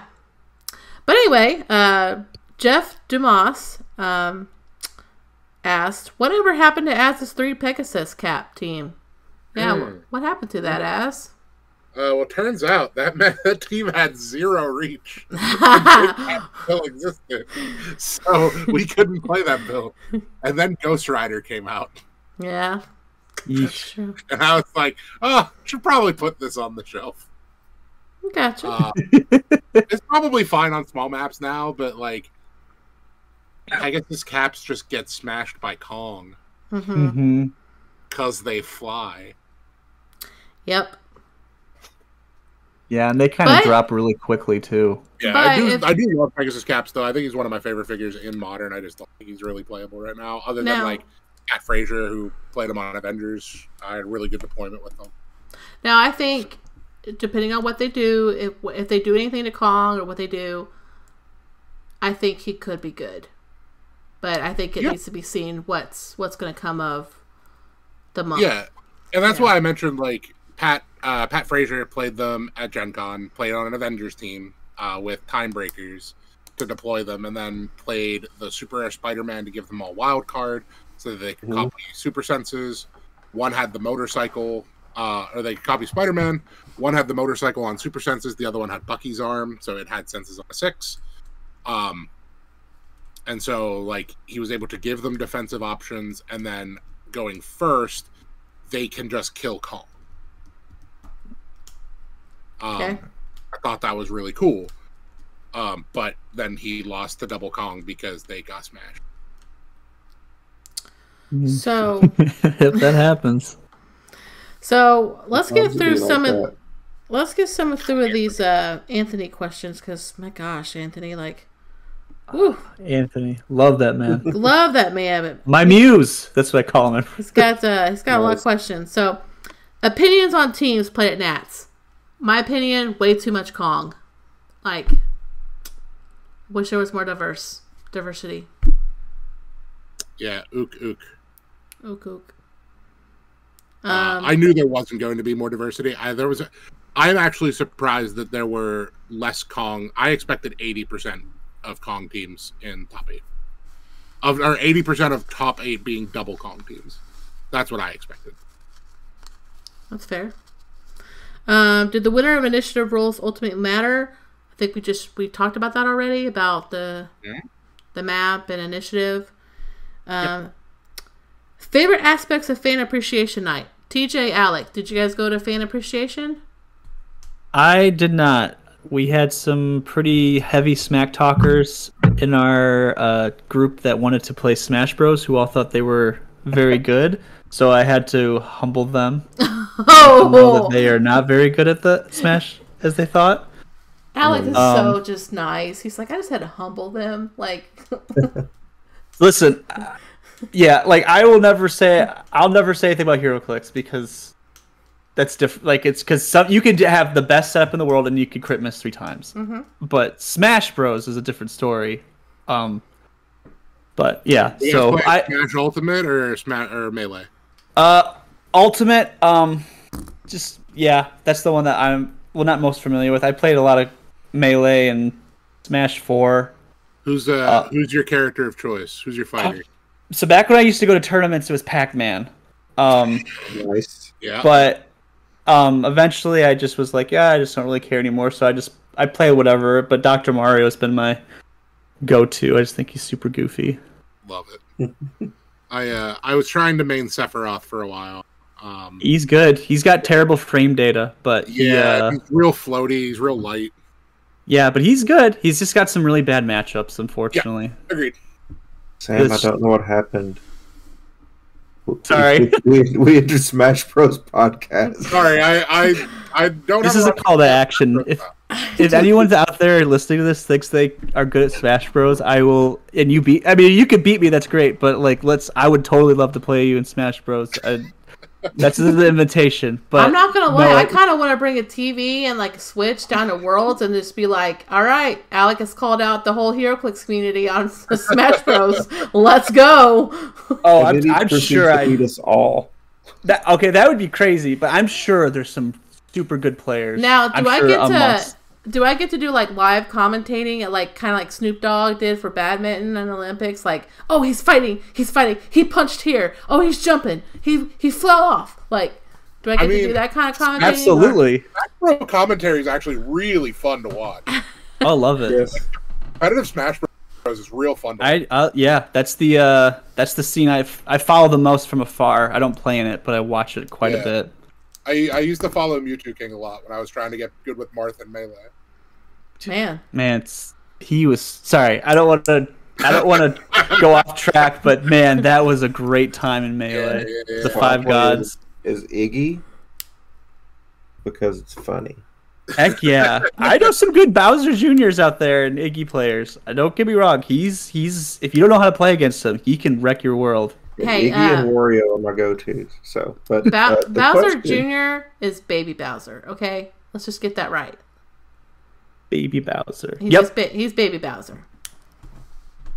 That's what we call him. So I mean, he was from the game Baby Mario, right? So that just kind of makes sense.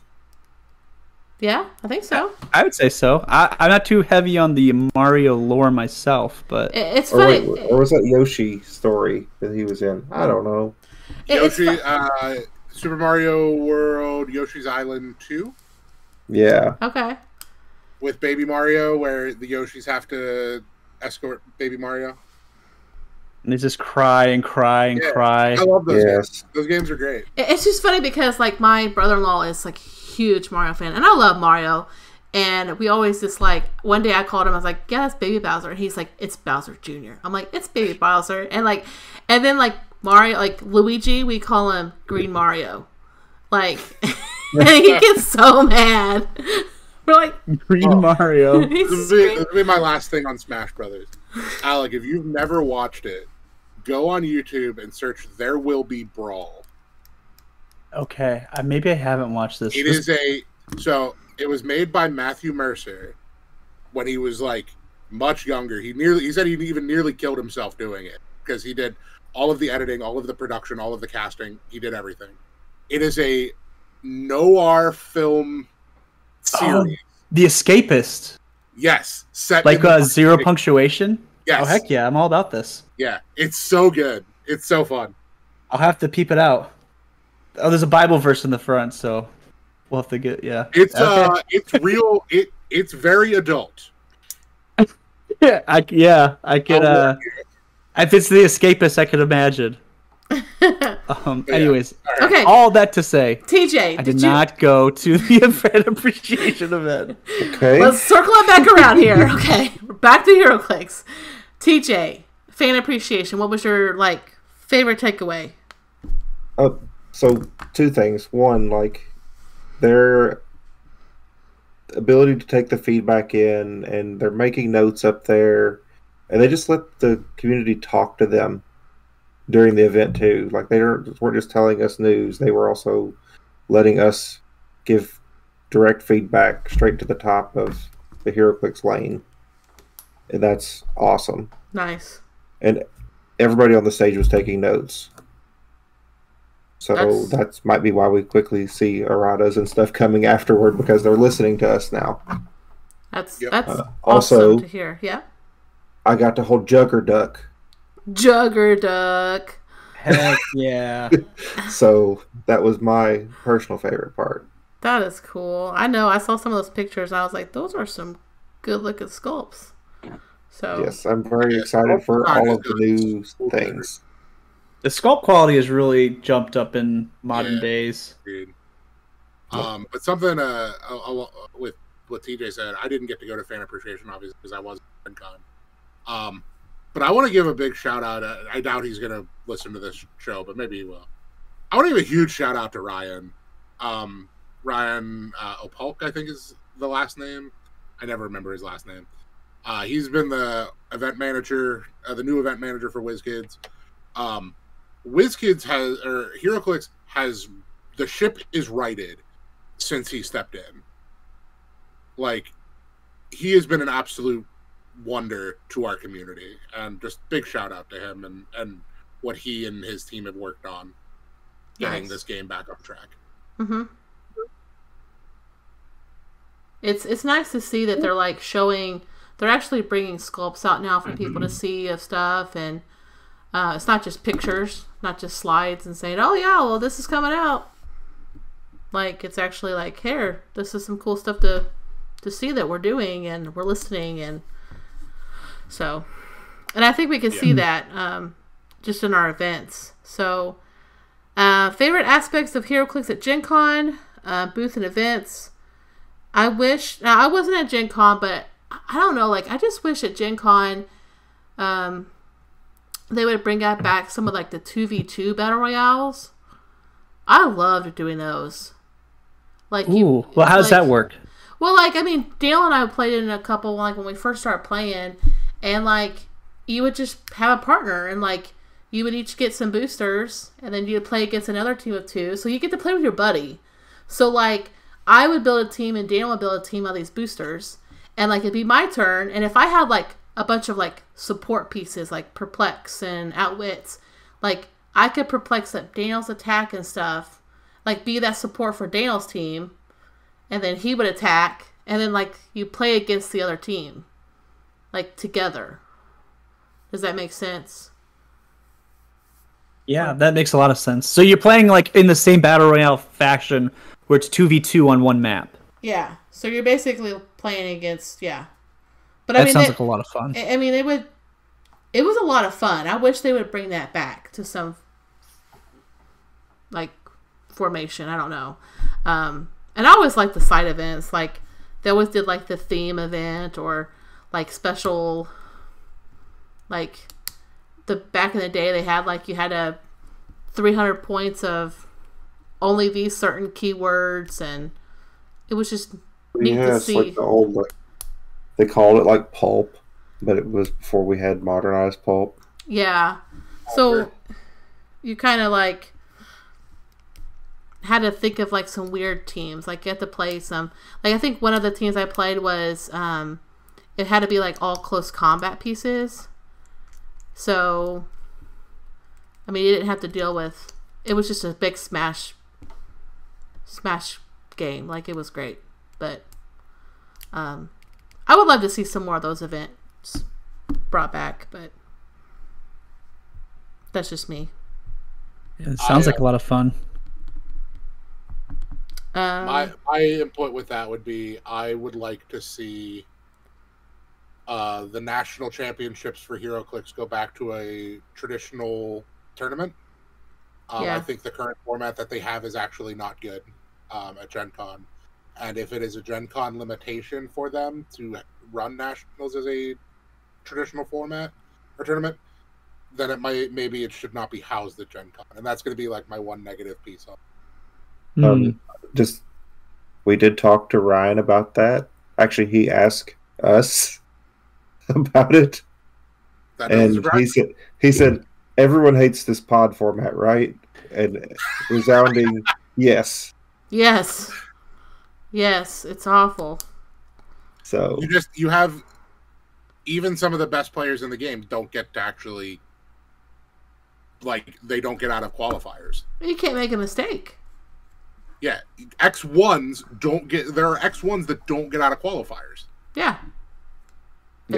I mean, you have to go at least 2-1 and with high points. Like, you mess up, you're just done. Like, it's rough. That format for nationals is why I have not made going to Gen Con any bit of a priority for the last 2 years. Mm-hmm. Not to mention, like, the spots fill up so quick, even when the slots are available. Like, as soon as you, like, lose a game, people were buying slots for the next event and the next two events just in case. And I don't think that's a really good practice. I'm all about, like, the second chance qualifiers and stuff like that. But I would just rather have like 5 or like whatever round of Swiss. I don't know what what number is a good number, 4 or 5. I would assume, but okay, that makes sense. But it's just hard because some people are, buying tickets for the next events and stuff like that, and it kind of doesn't really incentivize for you to do good in your pool. Like, I don't know how else to explain that. It's just I don't like that practice personally. And on top of that, Gencon is expensive, both financially and in time investment. To go to Gencon and get to play 3 games of HeroClix when you went there specifically to play HeroClix, that's bad. Yep. Yeah. Yep. Feels bad.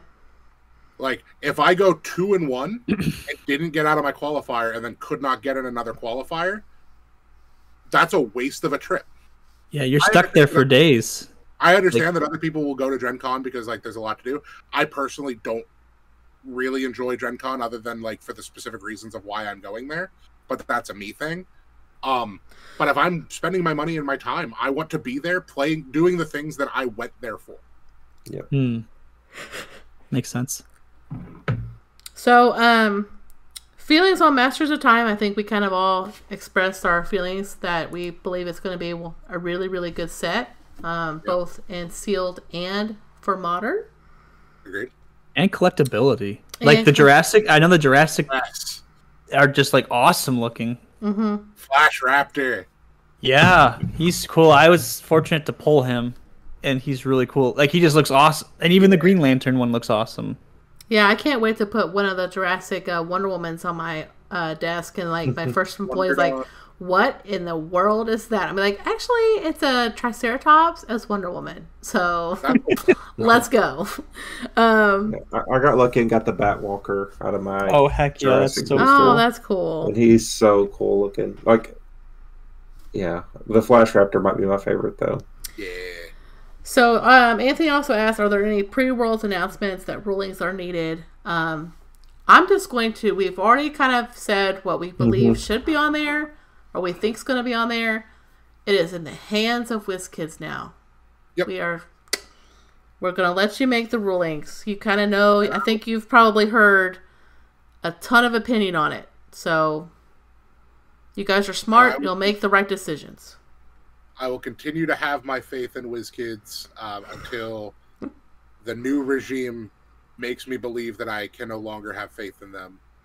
The new direction that this game has gone, they have my full support. I will continue to have faith. I agree. So he also asked, what are you looking forward to at Worlds? I mean, Team. You won't have me as. You'll have second best Daniel, but it's fine. Second best Daniel? Who's the first best Daniel? Well, I'm first best, but he's second best.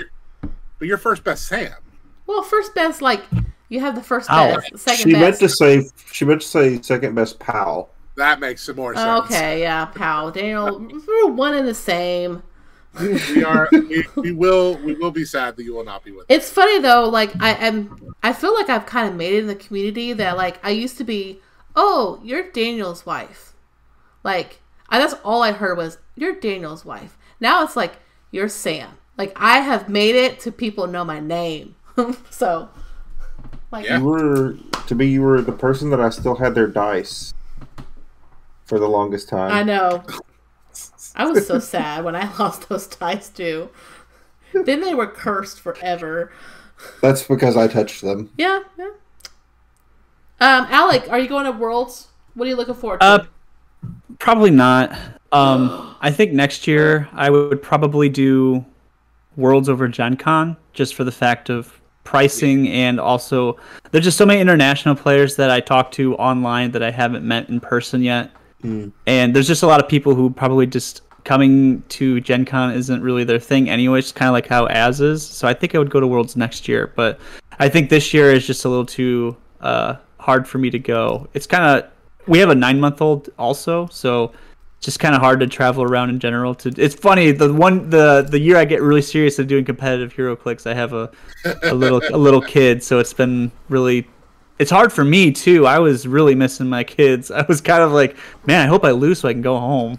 It's good. I miss my kids, or my kid and my wife, of course. But probably not this year. But if I were to go, I think the things that I would be excited for would obviously be the modern tournament.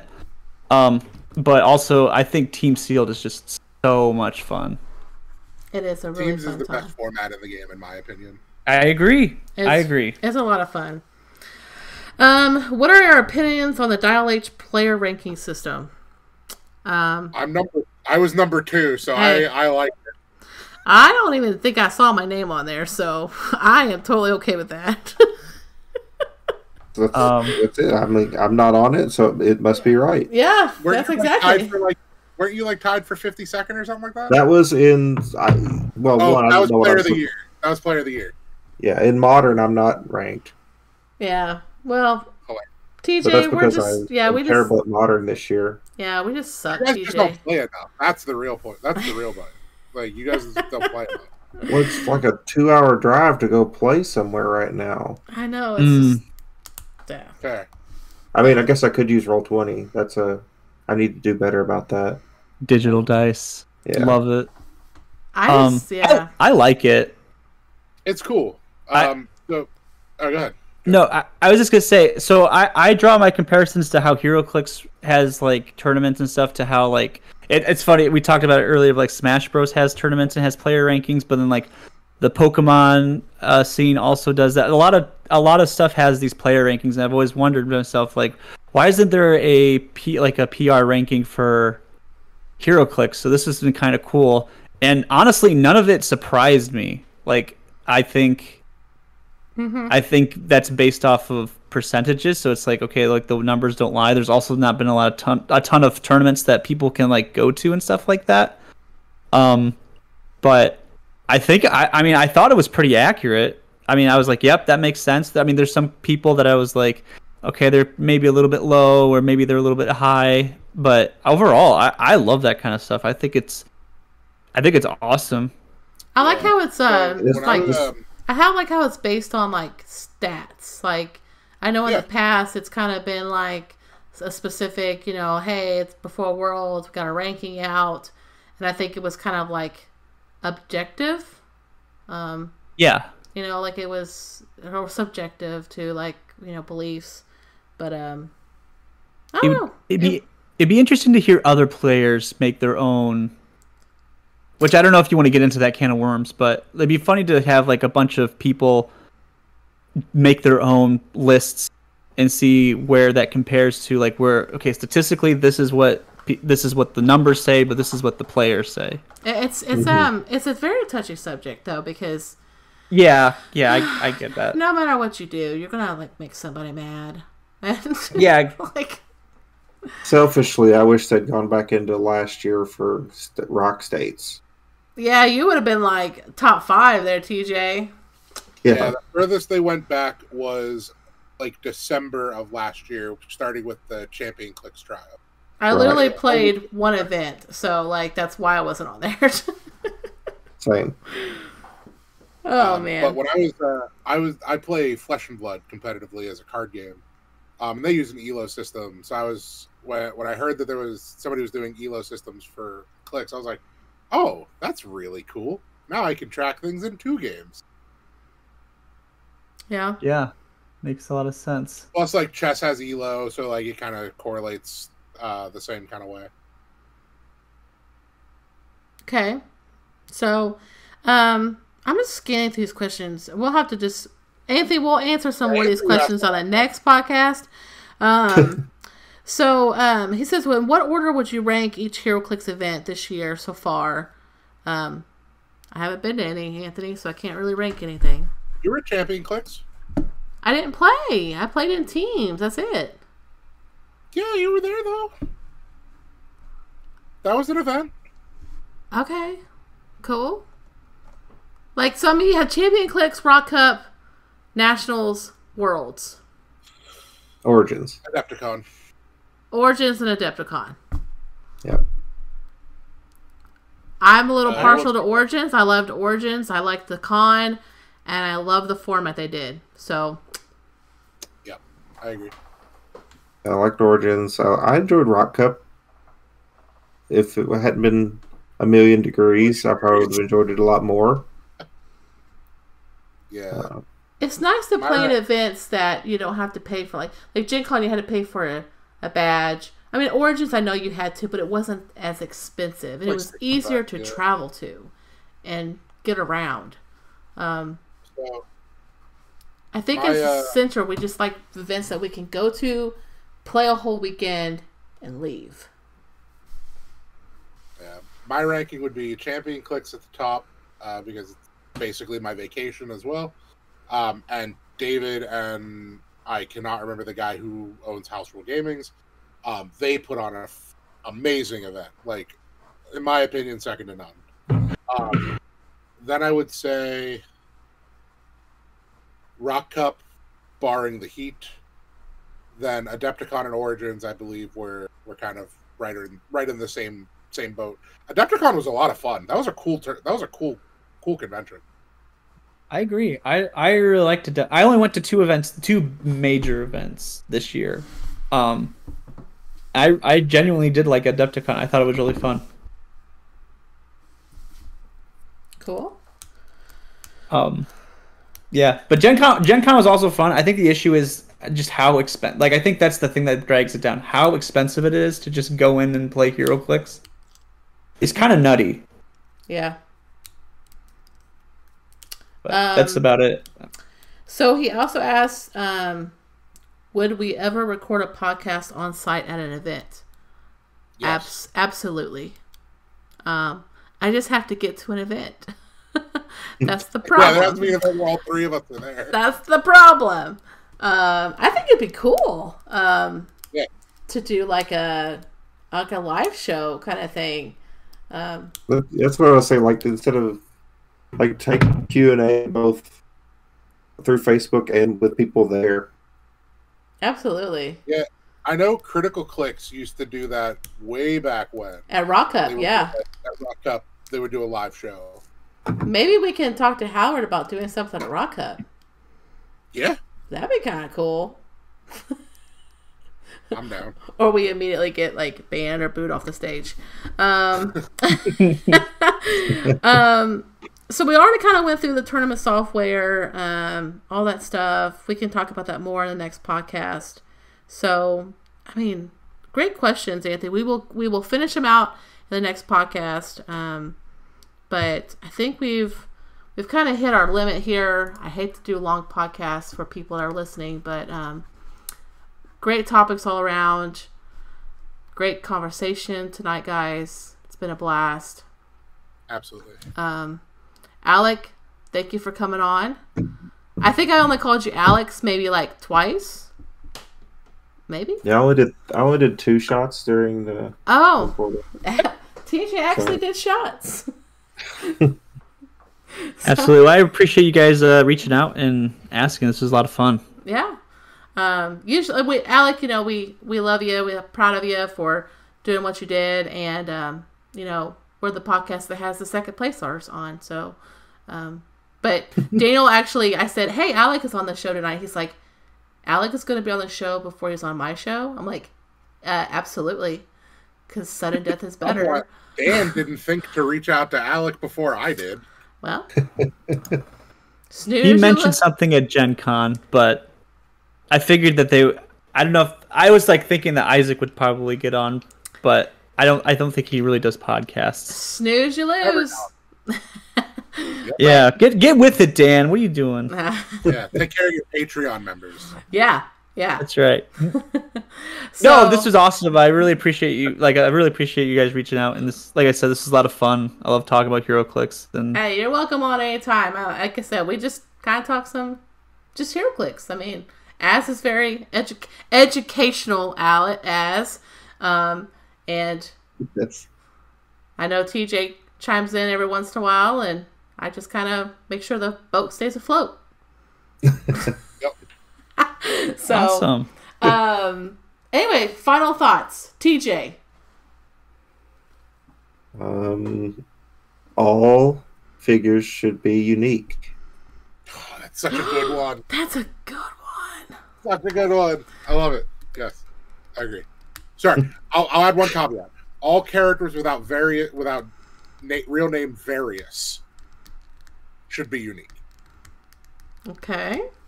Do you agree, TJ? The generic. I can see that. I can see that. Alec, would you like to have a final thought? I'm gonna be very sad never playing Arachnite again. That's right. It's okay, buddy. The pain will go away. It'll slowly go away. I just really don't want to wrestle an alligator. He'll know. Play Arachnite, he'll know. He'll know. Final thought for me is, I had one and just kind of left my brain. Oh my gosh, it just completely just went blank. But I'll just leave with congrats, Alec. We're really proud of you. Really proud of you for doing what you did with Arachnite. You just got to put him on the shelf now, buddy. Yep, he's going in a display case for sure.